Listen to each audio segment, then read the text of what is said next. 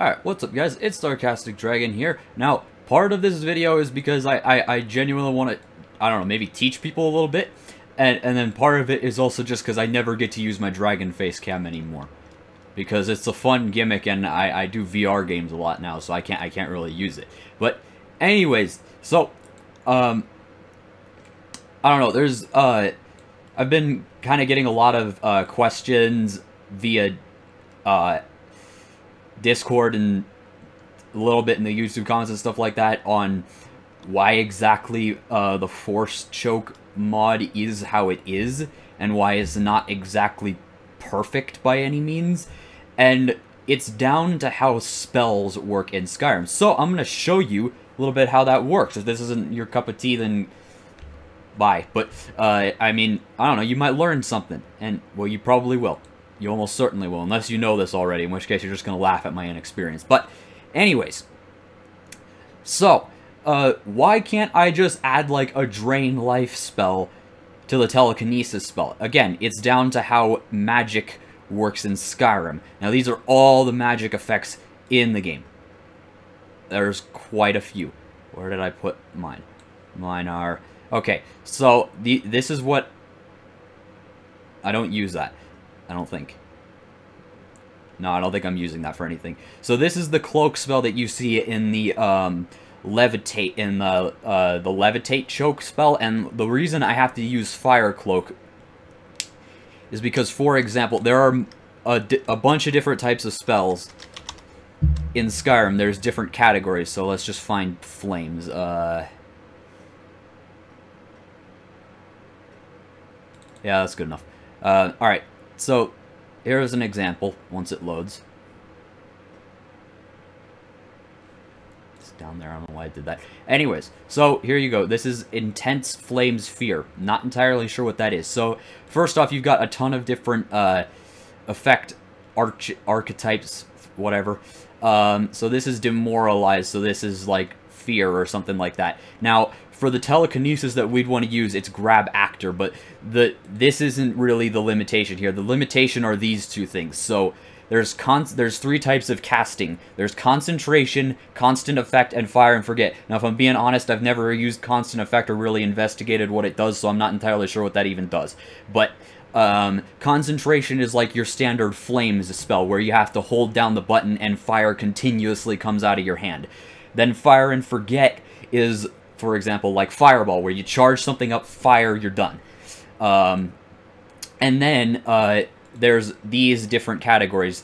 The ones we're going to be focusing on is Self and Aimed. There's also Contact, Target Actor, and Target Location, but they're not really relevant to this.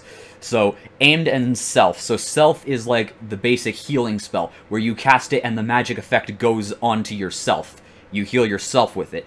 Aimed is, again, like the fire thing, where you aim and shoot fire at someone continuously. So if you have Concentration and Aimed, then that would be like the fire spell. If you have Fire and Forget and Aimed, that would be like the Fireball spell. If you have Fire and Forget Self, then that would be something like Oak Flesh, or one of the greater healing ones where you heal yourself in bulk. That would be like that.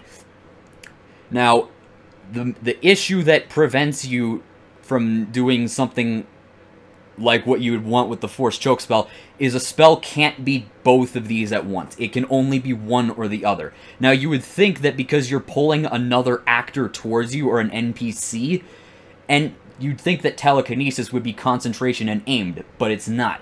It's Concentration Self. It's a self spell, which I guess because you're pulling it towards you, so it's essentially, or technically, that's what I was looking for, it's a self spell. So let me find that effect real quick. This is the telekinesis that you see for the actual levitation effect, and then this is the regular telekinesis effect. Come on. There you go. Okay. So, here we are. So, as you can see, effect archetype, Grab Actor, Concentration, Self. So, yeah. So, like I said, they can't be two things at once. So, here's the issue. In order to apply damage to an NPC with with telekinesis at the same time without having to use 2 different spells, like 1 for each hand, you need to find a spell that you cast on yourself that does damage to another NPC. That does not leave you a whole lot of options. And yeah, literally cloak spells are the only options at that point. So that's why I have to use the cloak spell. And now here's the next problem. So the current issue with that is, first off, you can see the flames, and then second is it does very little damage. Now here's why that's the case. So let me find cloak. Fire cloak. Okay, so this is what we use in the levitate choke spell. Now the reason this doesn't work as well is this is probably just my inexperience here, but first off, the reason that I can't make it completely invisible is because if it doesn't have at least one of these, I'm not sure which, if it doesn't have at least one of these, then it will just not work, and then sometimes it will also crash your game. But at the very least, it will have no effect at all, so it has to have those. So that's one thing. The second thing is how damage works for spells in Skyrim. So I'm going to pop back over to just the regular, now I'm going to go over to spells. Let's see, and then let's just do flames. That's not how you spell flames. Flames. Alright, here we are. Okay, this is your, I think this is the, yeah, this is the basic flames spell. So, if you look right here, these are the effects. So I guess it has a fear thing built into it. I guess that's for why they run away at some point when their health is low. I don't know. But anyways, so if you want to increase the damage that this spell does, that's where the magnitude comes in. So magnitude, if you want this, right now it does 8 points of damage, the magnitude is 8. So if I wanted it to do 55 points of damage per second, then I would switch to the magnitude to 55. So you would think, okay, well cool, so just make it so that the cloak does more damage. Well, cloak spells are one of the only spells that don't work like that. Cloak. Let's see, flame cloak, that works. Cloak spells are pretty much the only spells that I know of that don't work the same way. Because the magnitude doesn't increase the damage it does, it increases the range at which it does damage. So yeah, I mean, so what I had to do is I had to change the cloak spell to because it's fire and forget, because you cast it once and then it's done. I had to change that to a concentration spell. The issue is you can't change telekinesis to, like, an aimed spell, because if you change telekinesis to an aimed spell, it still works, but it doesn't pull them towards you. It just works as, like, a force push. So, like, yeah, so you can't do that either. So that's my dilemma right now. Yeah, I don't know.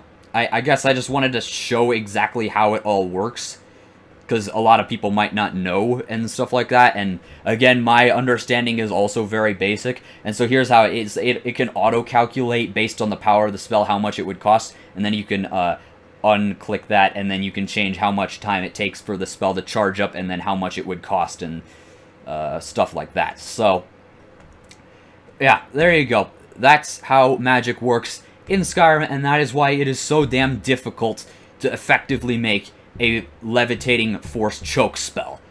Thank you very much, and good night.